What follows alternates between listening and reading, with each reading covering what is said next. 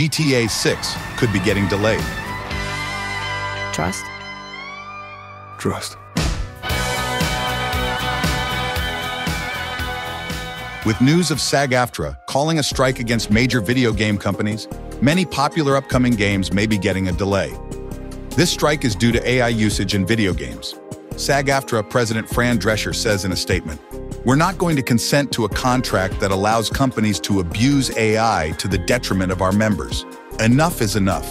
When these companies get serious about offering an agreement our members can live and work with, we will be here, ready to negotiate." If we compare this strike to the previous two that occurred last year, it means we could be looking at a 4 to 6 month strike. Hopefully this is not the case and these companies do the right thing. Although we may have to wait a little longer for our most anticipated games to release, this is something that will help the future of games. SAG-AFTRA has confirmed that GTA 6 could be affected by the strike. Do you think that GTA 6 will be affected? Let us know in the comments what you think.